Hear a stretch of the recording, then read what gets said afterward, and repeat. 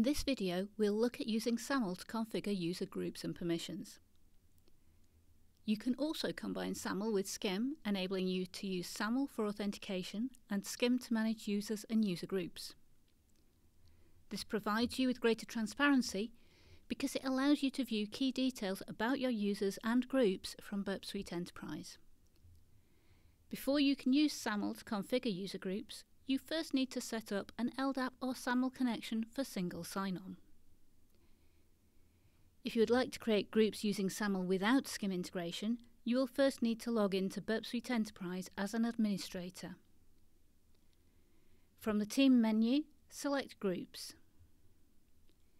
Create a new group representing each of the groups of users in your LDAP or SAML identity provider.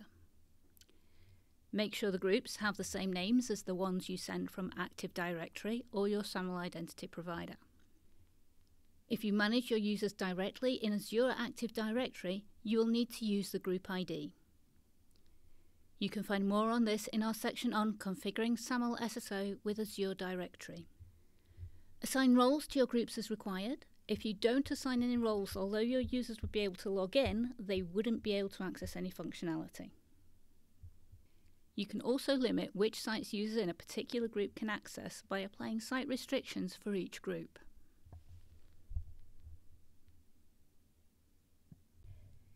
Save your changes and you're all done.